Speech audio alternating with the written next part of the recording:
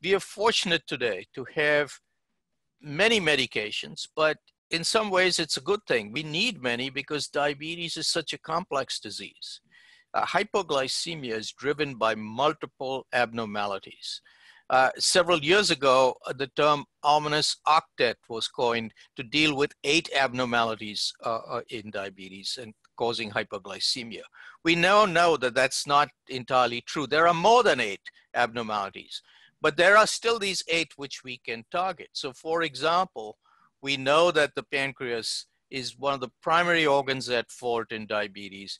You don't have enough insulin secretion to overcome your needs. And the needs are greater in obese people because they have decreased glucose uptake in muscle and fat due to insulin resistance. The liver produces excessive glucose, what is called hepatic glucose production.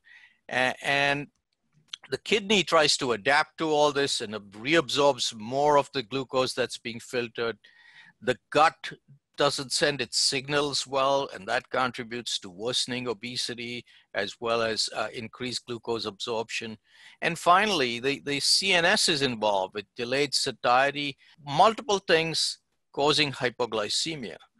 One of the problems in our approach has been to only use one treatment to address one abnormality at a time, the so-called stepped approach, and which is probably what we would do in such a patient.